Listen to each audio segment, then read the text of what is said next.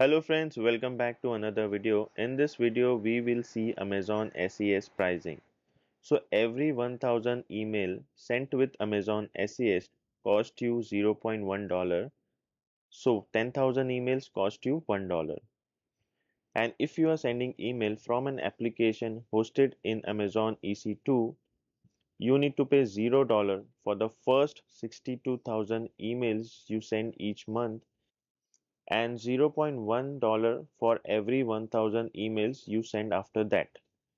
And if you are sending email from an email client or other software package, you will need to pay $0.1 for every 1000 email you send.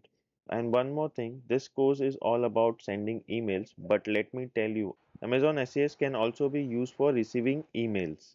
If you configure Amazon SES in your WordPress website, let's say if you have a contact form and someone fills the form, you will receive an email in your inbox. It can be done through Amazon SES, and that will cost you $0 for the first 1000 emails you receive and $0.1 for every 1000 emails you receive after that. So Amazon SES is way cheaper than other email service providers.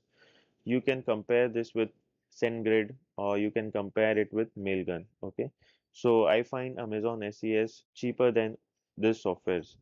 So this is it for this video, and I'll see you in the next video. Till then, take care and bye bye.